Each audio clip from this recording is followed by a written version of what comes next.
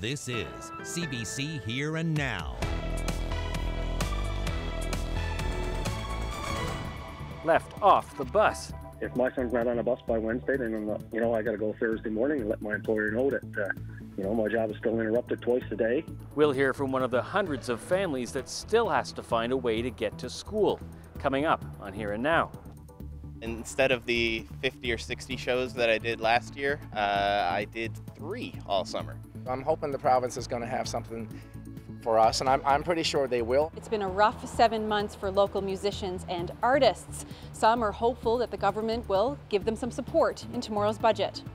If you scroll through social media sites, you'll see a lot of car break-ins lately. We're going to talk to victims of this crime and hear what police have to say about it. I'm Jeremy Eaton. I'll have that story coming up. Good evening and welcome to Here and Now. I'm Anthony Germain. And I'm Carolyn Stokes. We begin tonight in Central. That's right, with an update on a proposed palliative care centre. The Lionel Kellen Hospice has hired an architect, and advocates say that's a big step on the road to becoming the first facility of its kind in this province. Here Now's Garrett Barry takes you inside. Inside this room, a vision for end-of-life care. It'll provide a home-like environment with all of the prerequisite professional and counseling supports.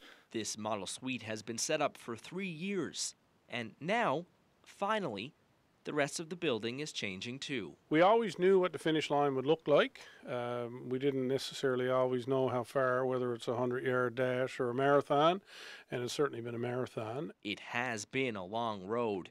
This committee was formed in 2014. 6 years later, they've got a building and an architect to plan renovations. It's never been so close. We hope that we will be ready to go to tender in early 2021, and from the point of that, we anticipate about 10 to 12 months before patient 1. The hope behind this project is to give patients and families facing end-of-life care a third option, one that combines the safety and security of an institutional setting, but with more of the comforts of home. It can actually be about a meaningful conclusion to a rather substantial and unique journey.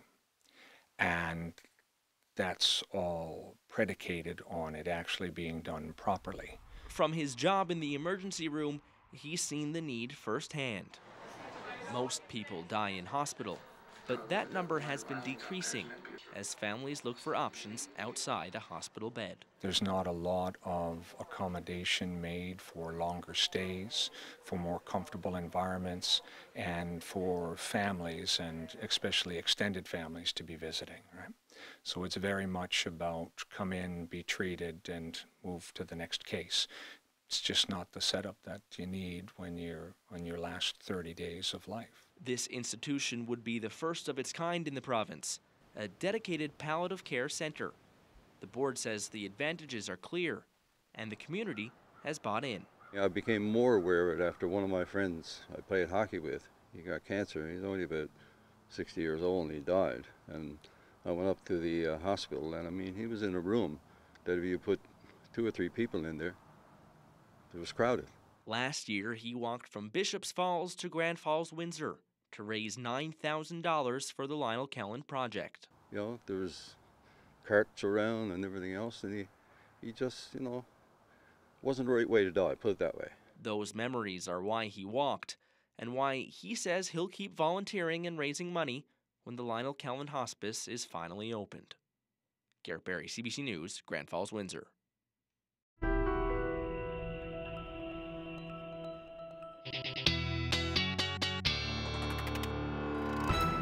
Mother Nature rolled back the calendar for us today. Feels very much like summer out there across the board. Take a look at these temperatures, mid to high 20s. Even seeing these warm temperatures through Lab City as well, 20 degrees. Churchill Falls seeing a high near 19 this afternoon. No surprise, we broke a few records. St. John's broke a record for 2015. 23.3 degrees was the afternoon high today. And if we look at these temperatures through Central, Gander almost 26, 25.8, and then back back in 1999, we broke a record in Corner Brook, 26.8 degrees. Not only was it hot, but it was humid. A number of areas seeing Humidex values in the high 20s, even reaching the 30 mark in some cases, certainly here in St. John's. Now, we're going to see this stick around for a couple of more days, but I'll have all those details and your full forecast coming up.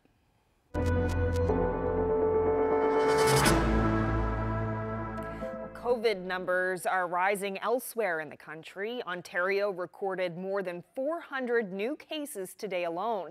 With no new cases in Newfoundland and Labrador and just 2 active cases, the health minister is warning people not to get complacent.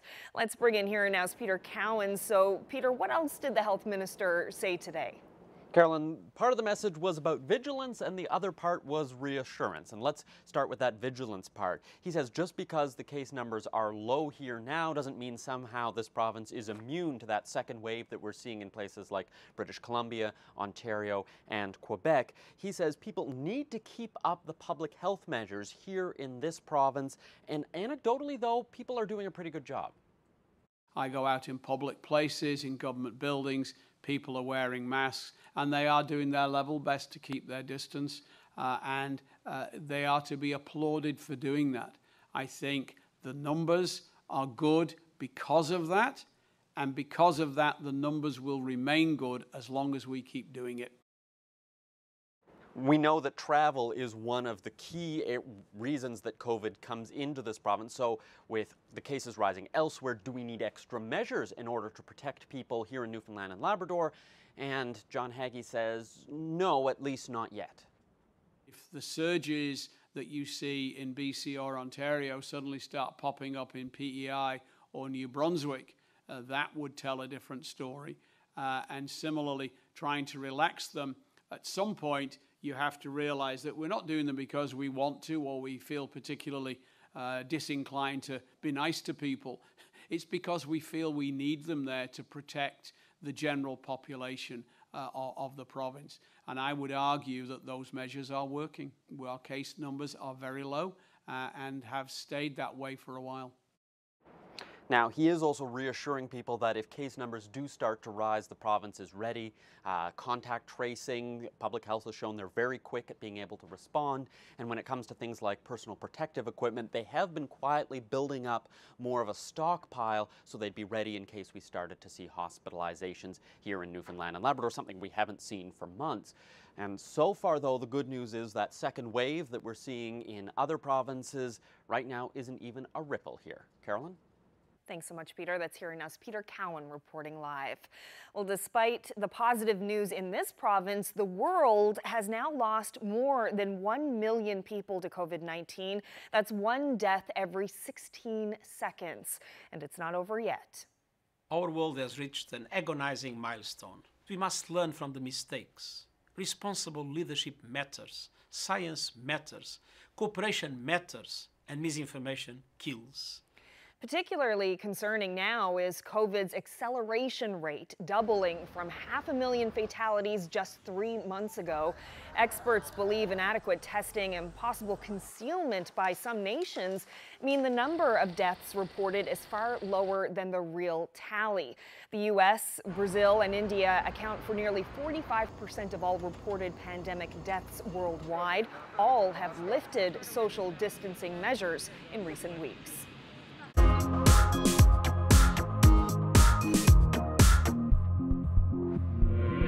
Hundreds of students still don't have a seat on the bus. COVID-19 restrictions mean fewer students on buses to allow for physical distancing. The education minister says thousands of students have been allotted seats, but one dad isn't convinced all will be sorted by the end of September. Here Now's Mark Quinn reports.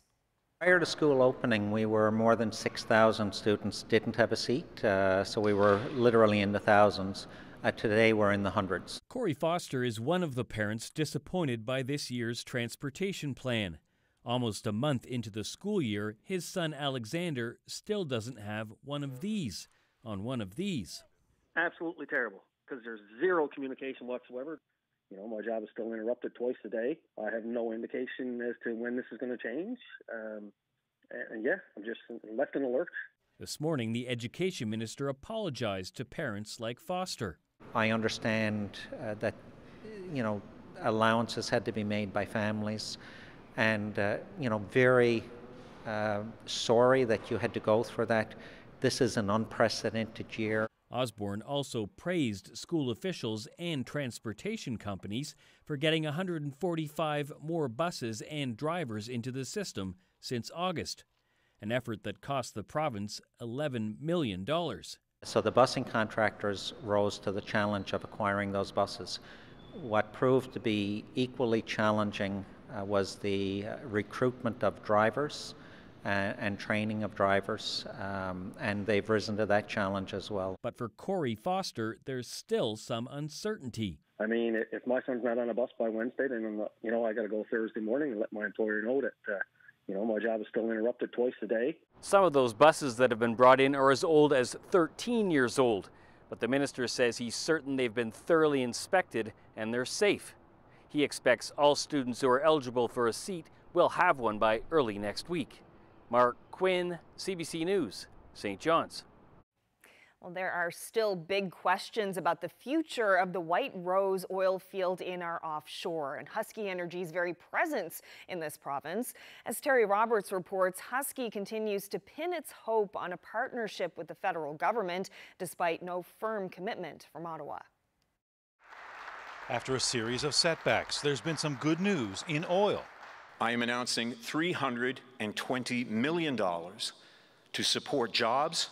An injection of cash from Ottawa to protect jobs and help lower carbon emissions. A special thank you, of course, to my friend and colleague, Canada's Natural Resource Minister, Minister Seamus O'Regan, for delivering such a great announcement today. Exploration incentives from the province. We think we've made an excellent move here. And what appears to be a deal to park 2 offshore drill rigs in the province until the exploration climate improves. But the future of this massive construction site in Placentia Bay remains unclear. The cash flow requirement is the issue here. It's a short-term affordability issue.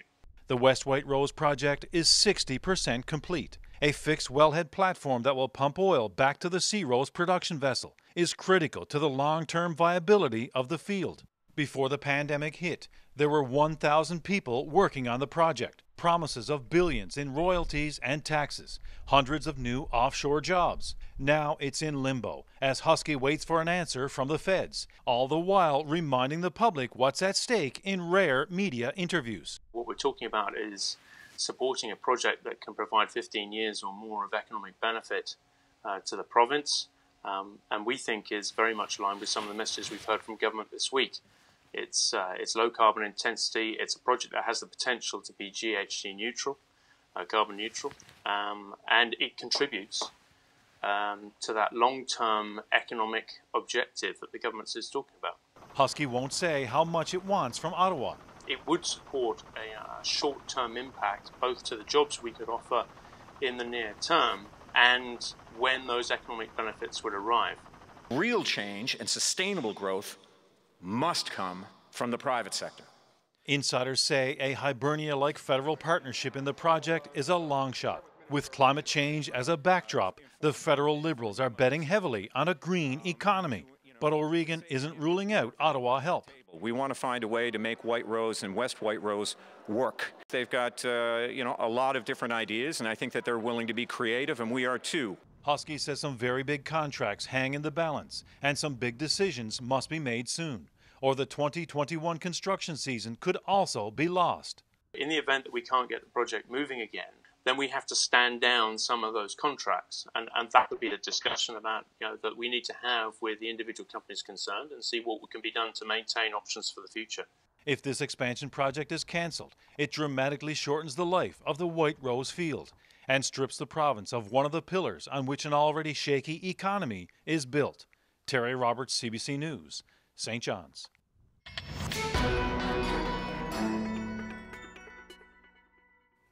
Well, it's budget day tomorrow, and many are eager to see the province's fiscal plan. Artists are no exception. The pandemic is pinching profits, and as Colleen Connors reports, musicians are hopeful the provincial government will come through with some support. The usual busy summer season for local musicians and artists is about to come to an end.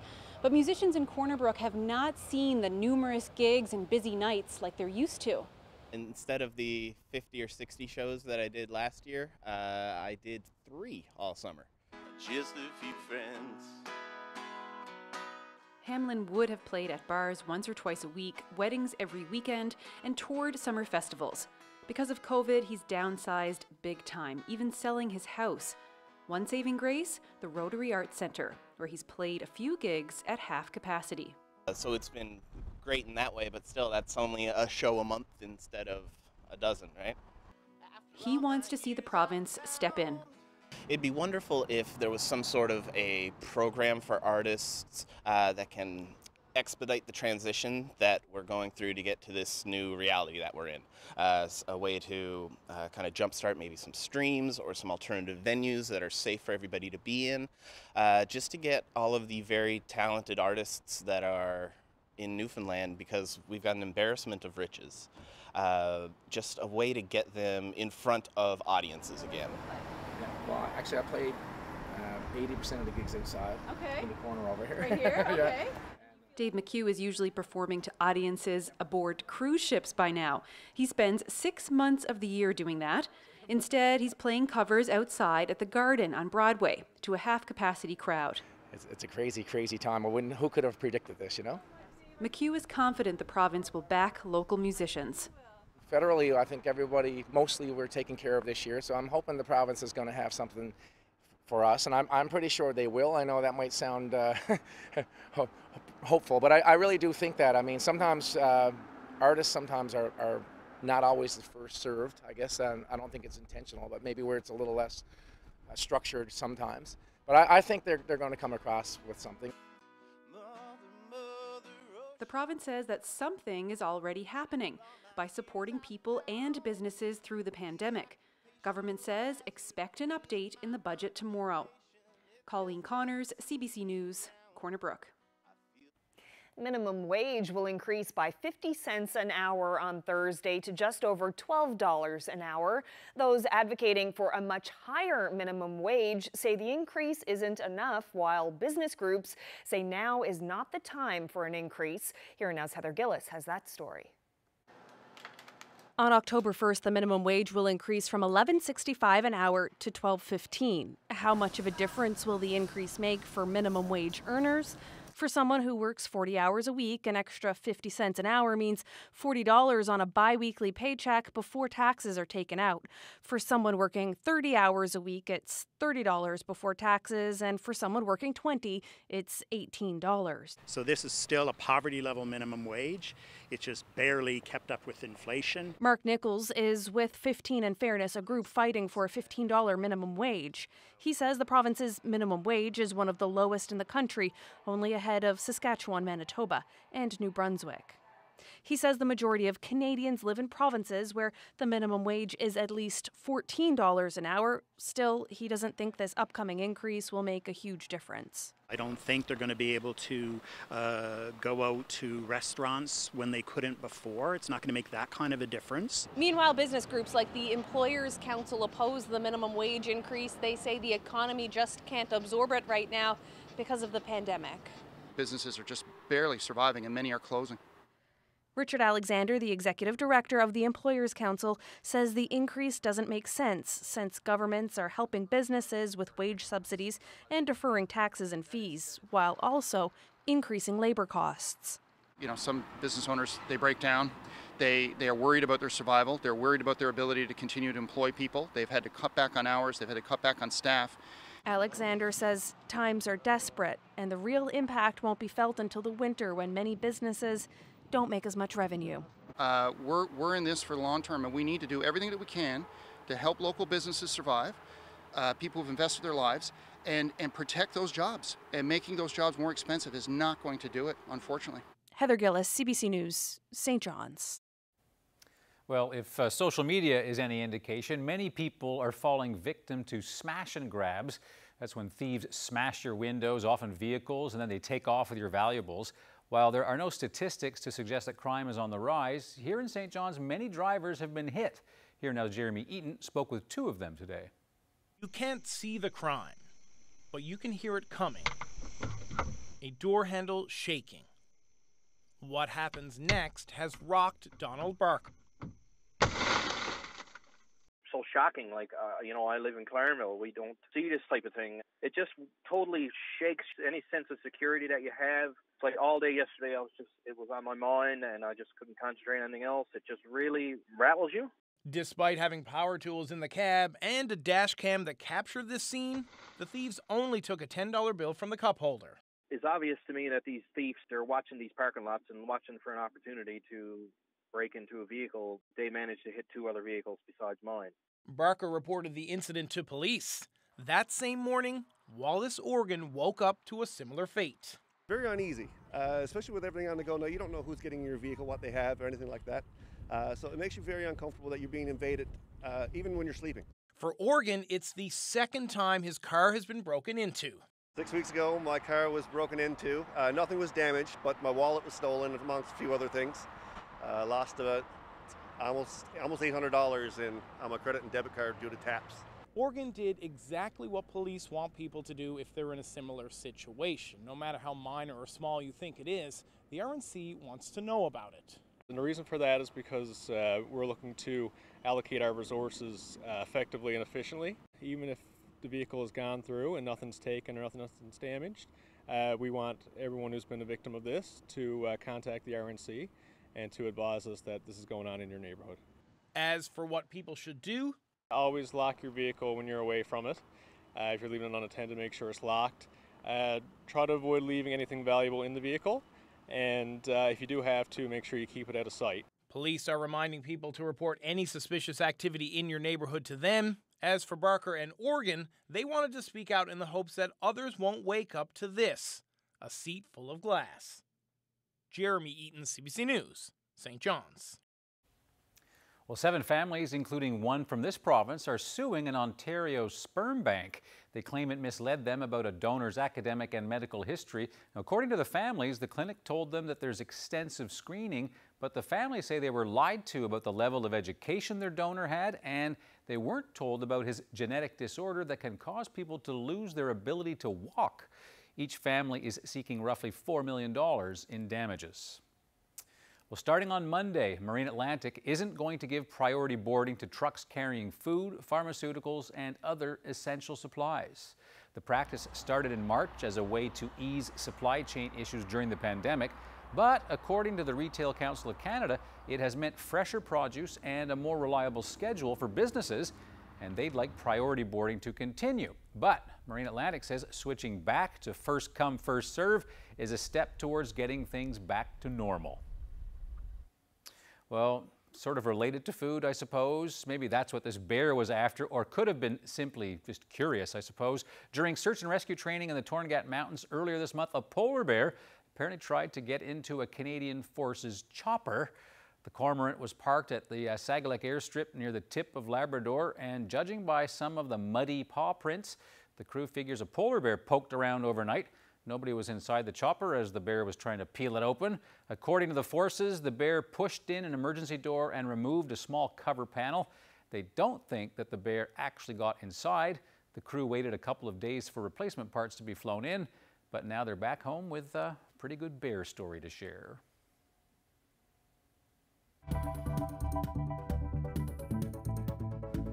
Lovely evening out there temperature-wise. Clouds have moved in tonight. Things are going to be a little bit unsettled over the next couple of days, but this heat sticks around.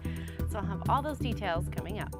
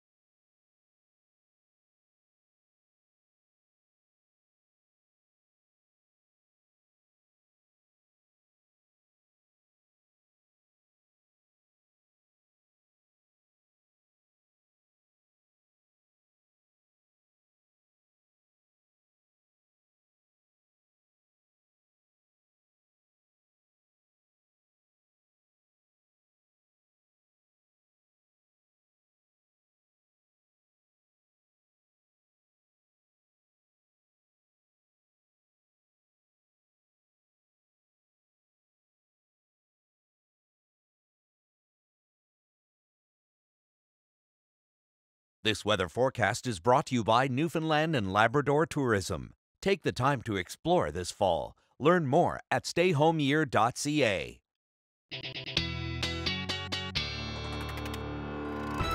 Ashley is here now with a look at the weather forecast. Another sweltering day for many people today. And I know that you've been keeping a tally on how many 20-degree days that we've hit. So how are we doing? We are doing very well considering last year. Let's take a look at those numbers. Considering last year we were at 35 days, we've now reached the 20-degree mark 60 days so far this year. And if you remember, 53 days is what we normally sit at. So it has been a beautiful summer for the most part. Here's where we've been sitting other places as well.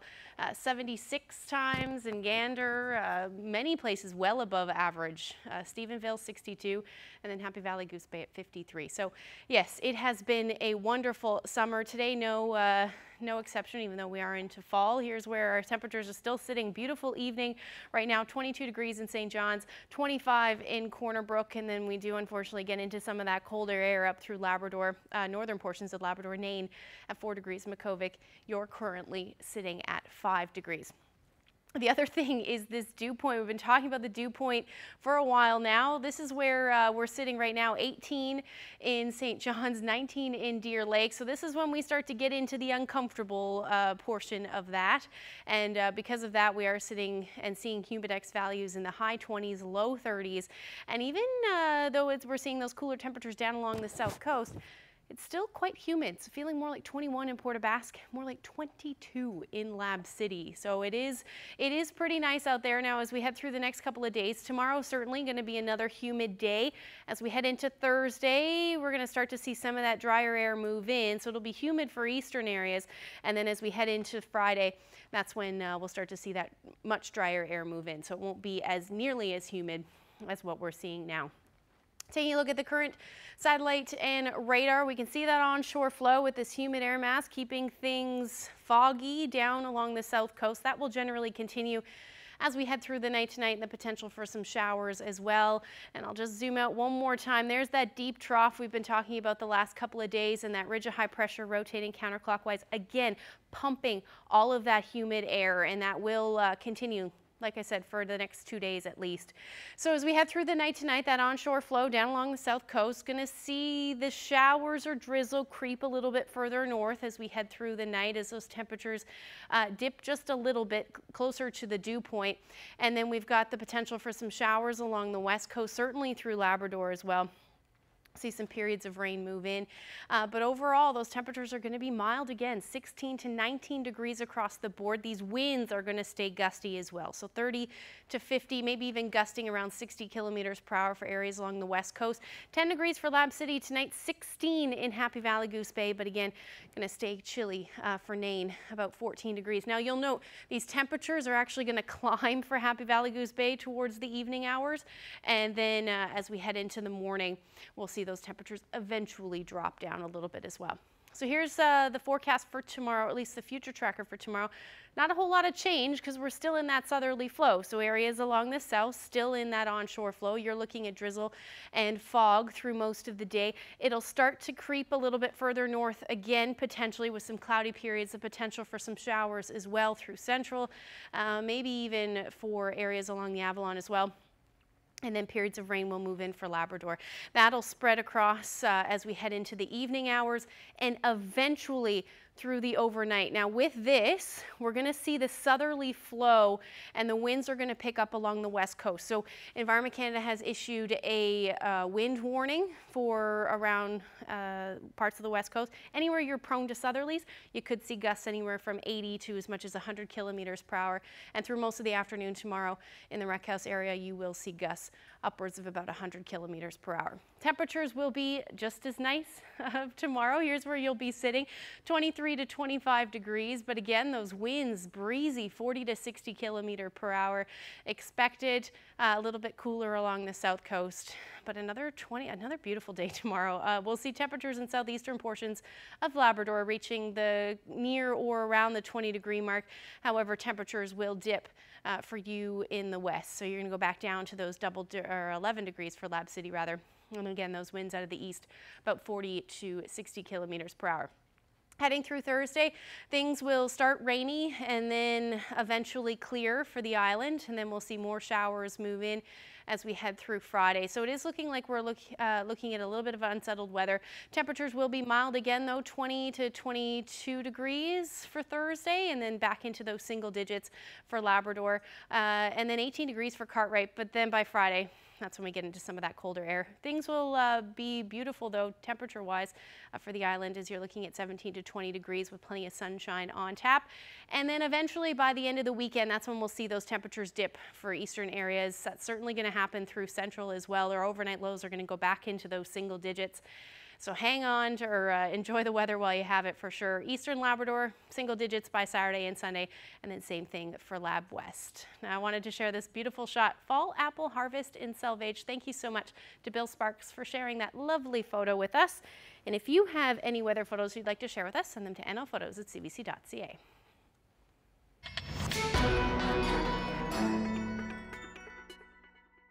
Well, tomorrow is budget day in Newfoundland and Labrador, and with the pandemic, it's sure to be unlike any other budget day this province has ever seen.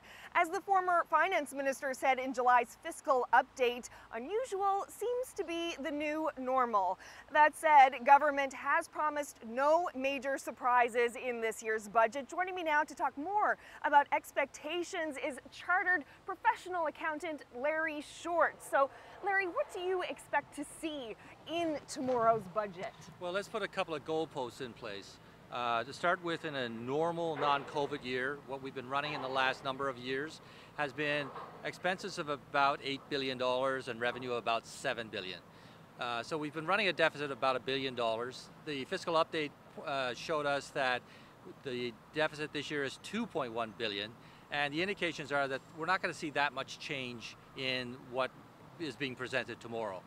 That being said, I wouldn't be surprised to see a bit of tweaking. The marginal tax rate on the highest income earners is a little bit below what the rest of the country is paying, some of the provinces are charging. And there's a lot of talk about wealth tax. So that might be something that we would see tomorrow. The fiscal update didn't include any of the federal money, the $146 million for the restart and also the $26 million for education. How do you think that could change the lay of the land in the budget tomorrow? As well as that revenue coming in, there's always the question of what are the assumptions being made on the price of oil? Do they expect the price of oil to go up significantly? And therefore, how does that affect the follow-on deficits?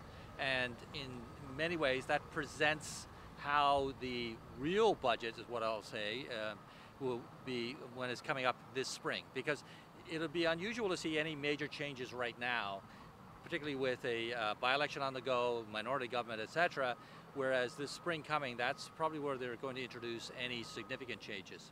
Premier Fury is in campaign mode right now for the by-election in Humber-Gross-Mourne. How do you think that will affect the choices made in the budget this year? Well, so a couple of things again. One is that he's also appointed an Economic Recovery Commission.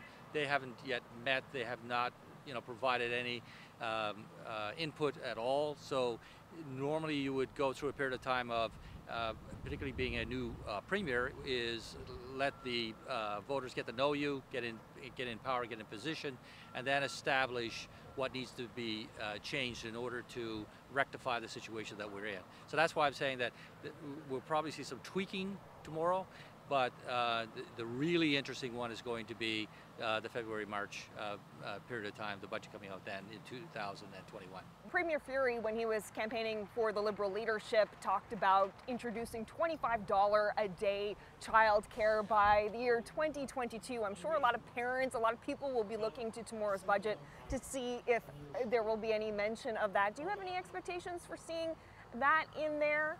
I wouldn't be surprised to see it in there, and that's what I'm talking about, is that we have new revenue figures that are coming in from money coming in from the feds. What expenses are going to be associated with that? So somehow or another, it looks like we're going to net out to the same number. So that would not be unusual to see that introduction of that plan in tomorrow's budget. All right, well, all will be revealed tomorrow. And Larry Short, you're going to be with us for our budget show tomorrow? That's correct, yes. I'm in lockup with you guys. Okay, great. We'll talk to you then. Thanks so much. More than welcome.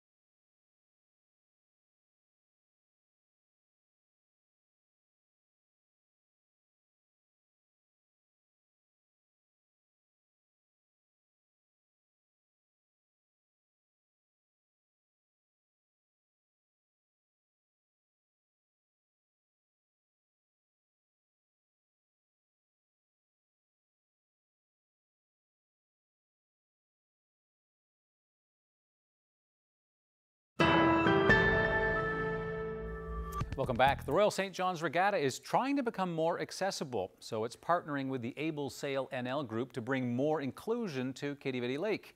Now, Able Sail is a group that focuses on getting athletes with disabilities onto the water, and it runs this sailing program at the Royal Newfoundland Yacht Club, and it started another one at Quidi Vidi Lake over the summer. And today, the Regatta Committee announced that the sailing program is going to continue, so it won't just be a one-off because the regatta was canceled because of the pandemic. The committee is also going to be installing a lift to make fixed-seat rowing more accessible. It hopes that one day athletes with disabilities will be able to compete in the regular races on Regatta Day. Earlier this month, Here and Now told you how Olympic hopefuls from this province aren't happy about the Aqua Arena's closure during COVID, especially since other pools across the province reopened more than a month ago. Well, a big announcement today. Memorial University and the province have partnered to give the pool a major boost, $600,000 towards reopening. It's been quite the adjustment for kids and adults alike to learn to live with the confines of COVID-19. The Aqua Arena can and will be a refuge from some of that daily stress. This funding will allow the works to reopen the Aqua Arena pool to lessons, to the community, and to recreational swimmers by mid-October. Reopening this pool means that St. John's Legends, Edge Diving Club, and Sea Stars Artistic Swimming Club can get back to training, practicing, and competing. Reopening this pool means seniors can get together for their routine swims. And reopening this pool means our athletes can continue their high-performance training towards the 2022 Canada Summer Games in Niagara and eventually here at home in 2025. I'm very excited. You know, it really benefits me a lot. I qualified for Olympic trials last year, Canadian Olympic trials, and yeah, so and I'm qualified for Eastern Championships as well. I really would love to get in the pool and race and be able to qualify for more times for Olympic trials. I've definitely missed it. It's great for opportunities. You know, all the national and international meets are long course times, so 50 meters, and this is the only 50-meter pool in the province. I would definitely like to qualify for the Tokyo 2021 now Olympic trials. So getting back training here is really important for that goal. I'm Nathan Wilson, and I'm 11 years old. How much are you looking forward to 2 weeks from now? I'm really excited because we've only been using pools that are 25 meters, and right now we've only been at the Mun pool, and the Mun pool is not even 25 meters. It's only 25 yards, which is equivalent to 23 meters. So when you're training like for those 400 frees and 800 frees, and you're practicing them in practice, it's not really that distance because it's 2 meters shorter every 25. To other news now. In this day and age, it sounds almost unheard of, but Nova Scotia is planning to poison one of its lakes so that it can kill off an invasive species. And the target is illegally introduced bass. Perhaps even more surprising is that local environmentalists as well as anglers are all on board to rid Piper Lake of this problem once and for all. Paul Withers has that story. We'll try to get that afterwards. We're going to go to commercial right now.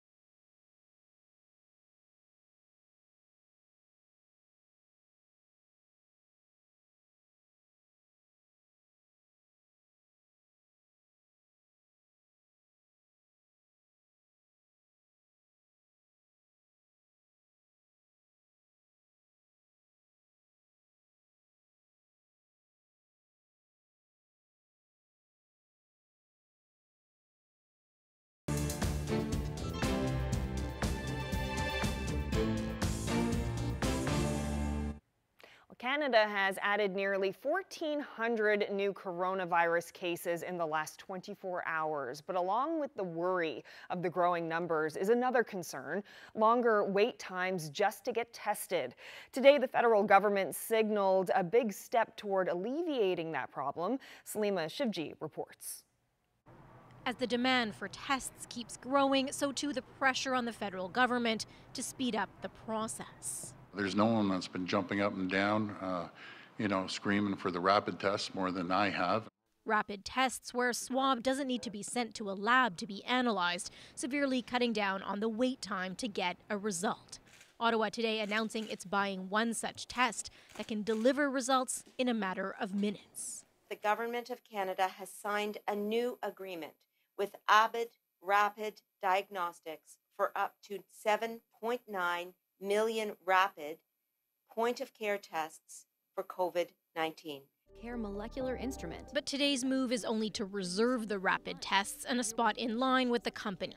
The test hasn't yet been approved by Health Canada, even though it's already in use in other countries like the US.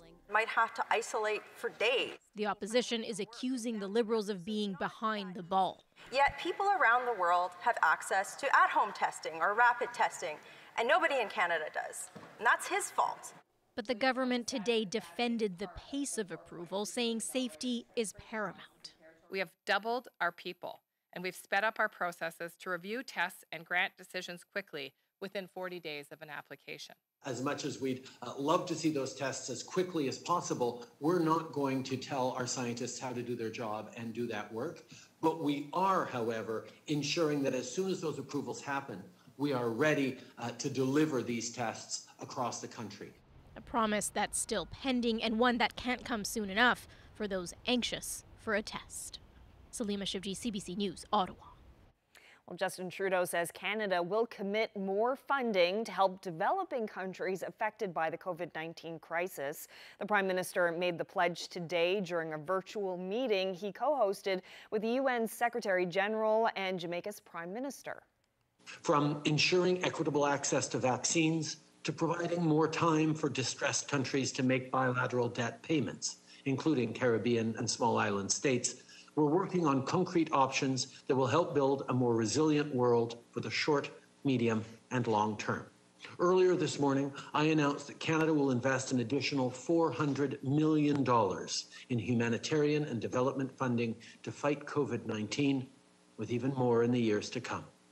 We will make sure that women and girls who've been disproportionately impacted by the consequences of COVID-19 benefit from this new funding.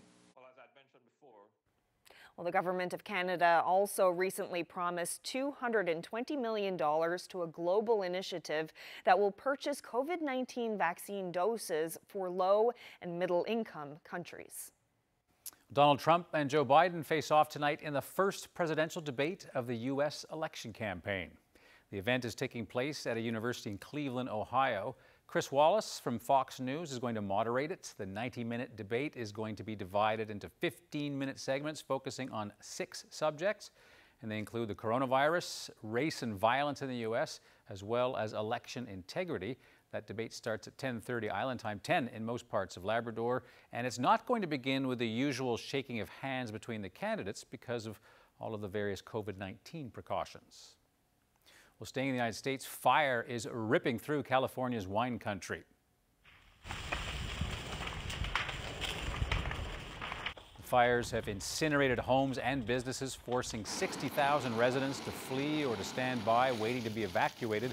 California's governor declared a state of emergency in Napa and Sonoma counties. And further north in Shasta County, 3 people died in those fires. In all 3 areas, firefighters have been battling flames from the air as well as from the ground, but the wind-driven fires just keep getting bigger and bigger, scorching everything in their way. Now, I'm going to get to that story that we started talking about a bit earlier about Nova Scotia planning to poison one of its lakes to kill off an invasive species. Illegally introduced smallmouth bass were first discovered in Piper Lake in July 2019.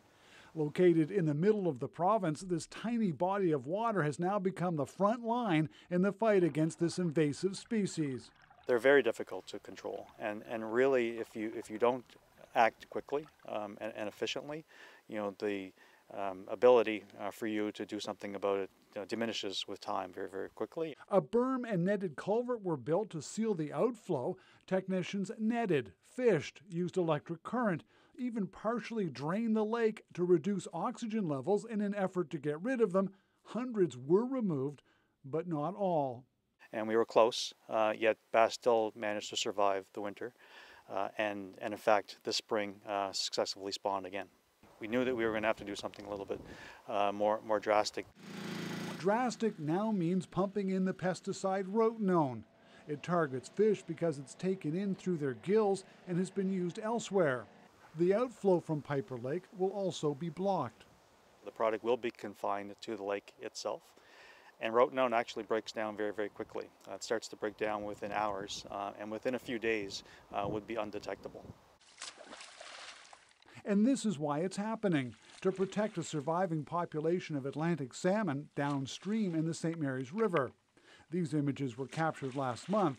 The water system is home to native trout and salmon and still free of aggressive invasives. Piper Lake is part of the headwaters that feed into the St. Mary's.